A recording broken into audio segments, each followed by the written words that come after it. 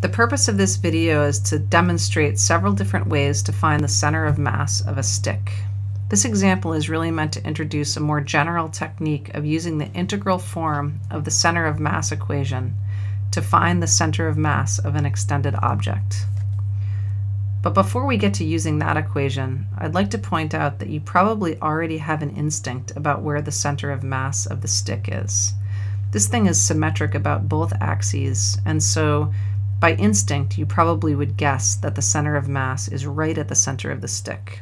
But how do you make an argument that this is the case? Well, if you go back to the original equation for finding the center of mass for a collection of objects, you can use that. You can make the ruler into a collection of objects by dividing it into lots of little pieces like this.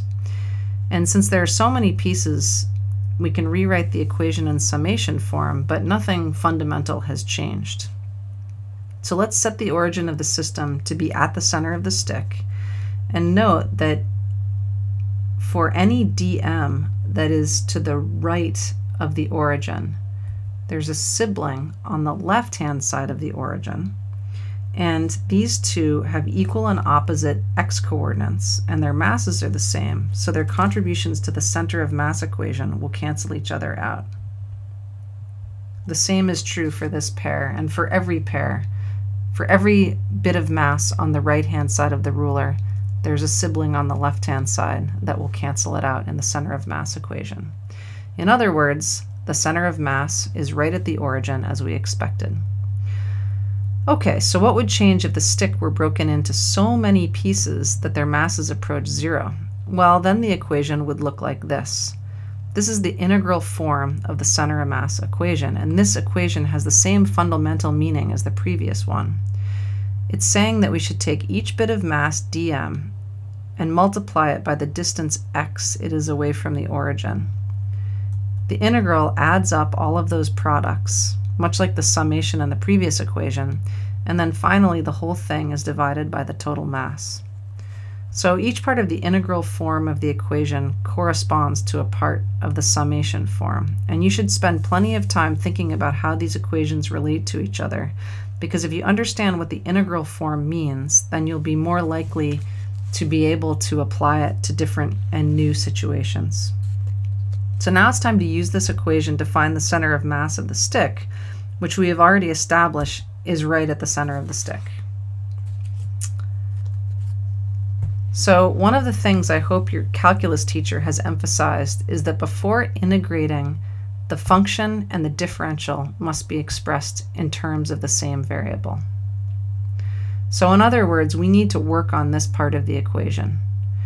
We know that x is the variable in this equation, because each of the dm's is at a different distance from the origin. So before integrating, we need to make sure that we've re-expressed dm in terms of dx, or the width of the differential bit of mass, and then we'll be ready to integrate. So let's take another look at one of these dm's. Its width is dx, and we know that the stick has uniform density.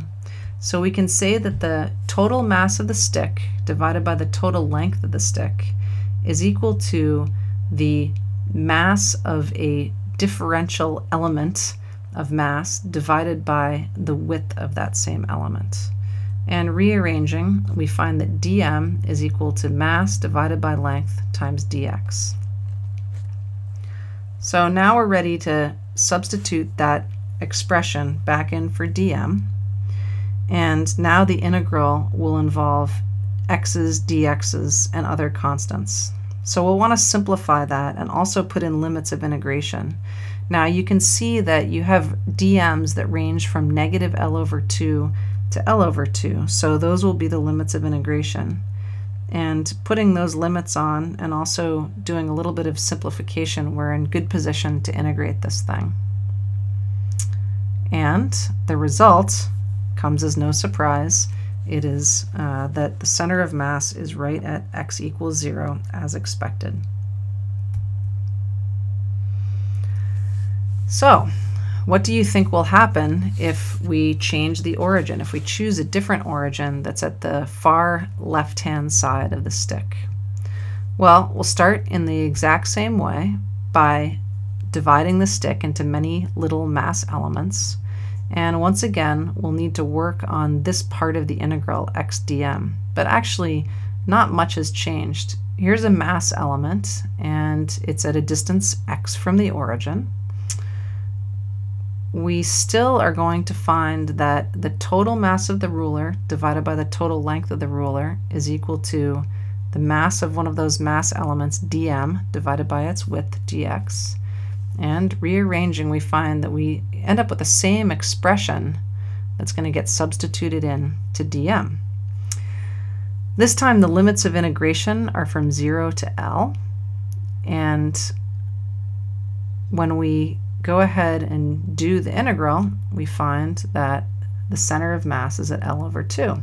So of course that's a different result in one sense. We got 0 before and now we're getting L over 2. But if you take into account that we've set the origin of the system to be at the far left end of the stick, you can see that actually this center of mass at L over 2 is saying that the center of mass is right in the middle of the stick, as we have found in 2 other ways already. So now we have established beyond a shadow of a doubt that the center of mass of the stick is right at the center. Of course, I've only been taking into account the horizontal direction, but the same kinds of arguments would apply if you wanted to find the center of mass in the vertical direction. I want to end with one last partial example. Let's say that you want to find the center of mass of a triangle using the integral form of the center of mass equation. How would you do that? Well, break it into small vertical slices as before, and consider a slice with mass dm and width dx that is located at a distance x away from the origin. We know that we have to work on x dm, and in particular, we want to know how much mass is contained in the width dx. Clearly, as you go from the origin out to the far end of that triangle, the areas of the dm's are increasing, so the masses must be increasing as well. So what fraction of the total mass is contained in a single dm? Well, assuming that the density of the triangle is uniform, the ratio of the triangle's mass to its area should be equal to the ratio of dm to dA. Rearranging that equation, we have dm is equal to mass over area times dA. Now dA is the area of a small dm, which will be the height y multiplied by the width dx. Note that the equation for the line that goes along the top of the triangle is y is equal to h over w times x, where h is the height of the triangle and w is the width of the triangle.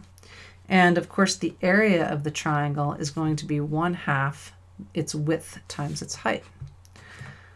Once you've made substitutions for y and a in the dm equation, you can drop it in here, then choose limits of integration and see what you get.